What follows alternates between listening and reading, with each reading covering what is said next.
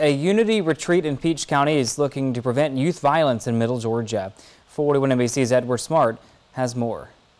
The 11th annual Unity retreat was held at the Camp John Hope Center in Fort Valley. It's hosted by the Vicki-Foundation, a nonprofit that looks to instill knowledge and encourage the youth to avoid violence. CEO of the foundation, Charles McGee, says he wants to see our youth succeed in life. It was founded to try to curb youth violence.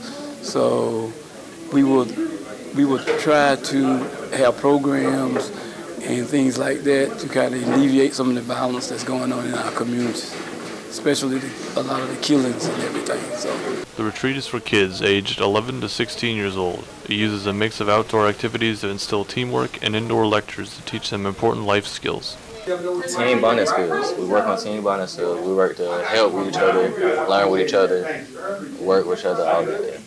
McGee says his program helps keep kids and teenagers out of trouble. We have gotten feedback from young men that were on juvenile probation that kind of straightened up, and they attribute the Vicki-Foundation for playing a part, in their turnaround. So we have gotten a lot of feedback. In Fort Valley, Edward Smart, 41 NBC News. And McGee says he hopes the retreat instills lifelong values.